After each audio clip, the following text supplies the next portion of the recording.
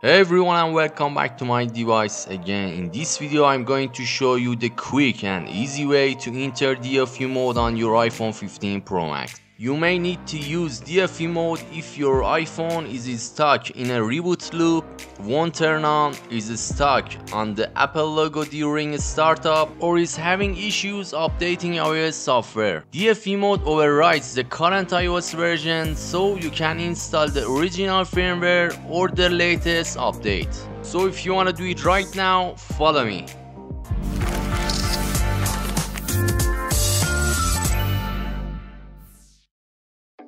Welcome back guys.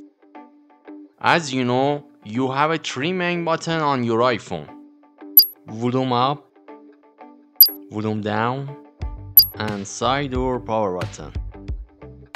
Now here I will tell you how to enter to DFU mode. First of all, ensure your iDevice is connected to PC or laptop with the latest version of iTunes. Quickly press and release the volume up button on your device. Step 2. Quickly press and release the volume down button on your device.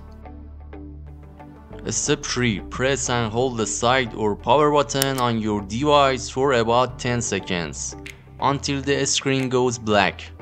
Step 4. While still holding the side button, press and hold the volume down button for an additional 5 seconds. Last step or step 5. Release the side button, continue holding the volume down button for at least 5 seconds. If your screen stays black, you are in DFU mode.